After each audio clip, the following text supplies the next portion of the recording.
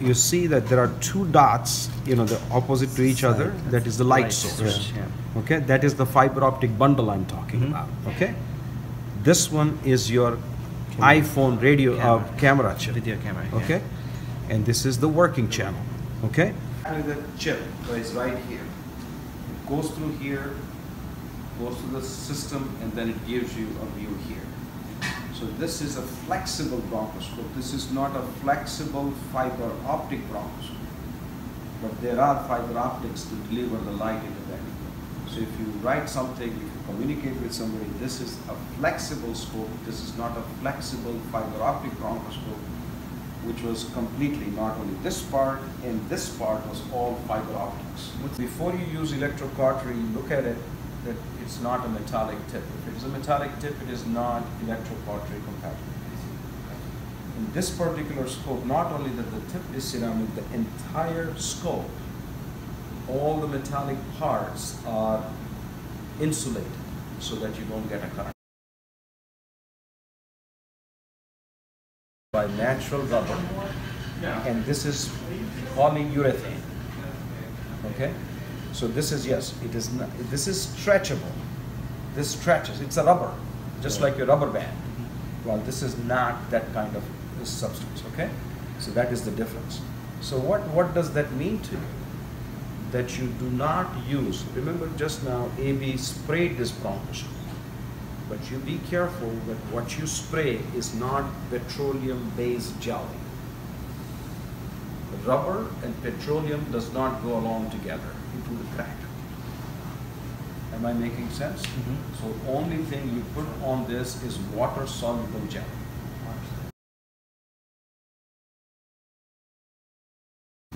This is your suction port. That this is the suction is attached to the suction tubing right here. And when you squeeze this thing, you know, when you push it down, that is your suction. This is an instrument channel, instrument port. Channel is only one. Instrument port, suction port. Okay? Why did they do this, sir? Good morning. Good morning, sir. When we were learning the I'm talking about in 70s and 80s, we had only one port. Same thing we used for suction, same thing we used for putting the instrument in. But then they had to change it, and only reason to change it was, you won't believe what made it a change. It was AIDS era.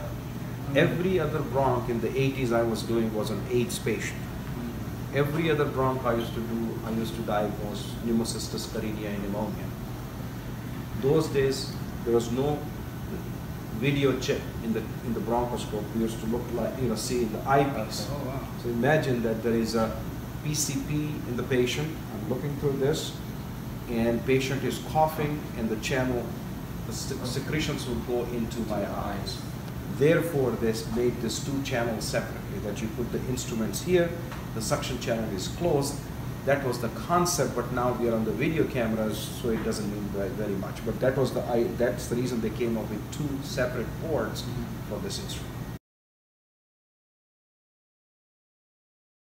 Has got three movements: in and out.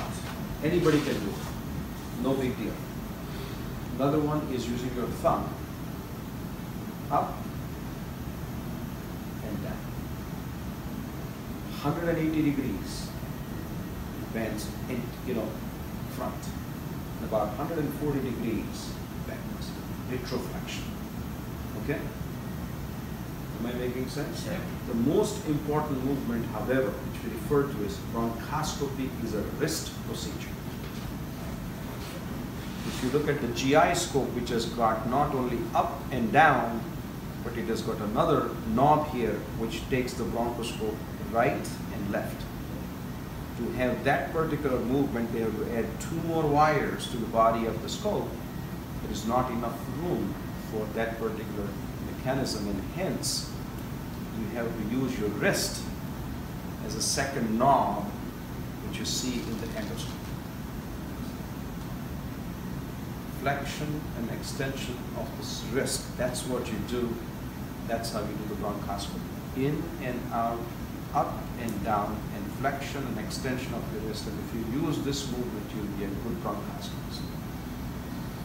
bronchoscopy is not a shoulder procedure. You will see some fellow struggling with their shoulder. And that's, you can tell that he or she is not a good bronchoscopy because they are using their shoulder. Bronchoscopy is not an elbow procedure. Bronchoscopy is not a leg procedure. You will see people struggling and they are trying to get in different parts. And just do all the three movements. But what I want you to remember, bronchoscopy is a wrist procedure. Okay? Another very important thing. If you don't use your wrist, then you try to do rotation of the scope. It is not a screwdriver. People hold this thing so tight and like a screwdriver. You break the instrument. Bronchoscope once again should be held right here to be very comfortable so that you have a nice view. Okay? If you're a short bronchoscopist like myself, you always have a step stool. Don't feel shy of using a step stool.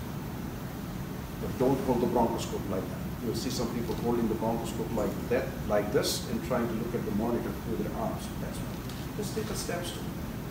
Another very important reason to use a step stool. This is the most vulnerable portion of the bronchs. Okay? If you are a short bronchoscopist and then you try to do the bronchoscopy, what you're going to do is bend this part and it will break. Okay?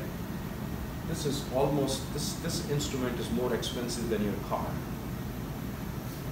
Good. Shigeto Ikeda.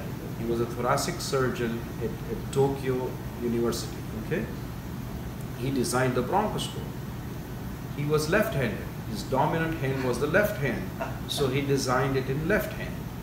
So because he is holding it in left hand, I was down my dominant hand. Okay? That was fine. But if you go back and look Shigeto Ikeda's old pictures performing the bronchoscopy, those days bronchoscopy was one-hand procedure. That he would hold the bronchoscope in one hand. There was a lock here that you bend the scope right here and then put the lock on. So now the scope is in the apical segment.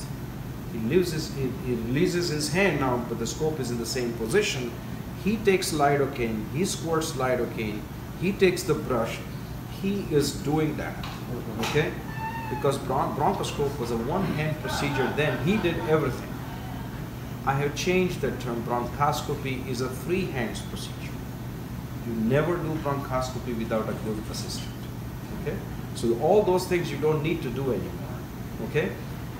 However, let me cut the chase and tell you, bronchoscope should today be held in the left hand. I'm holding it in the wrong hand. The reason for that is very simple. Is bronchoscopy is a three-hands procedure. Jody is there, or Steve is there always, or Michael is there always with me. They are my dominant hand.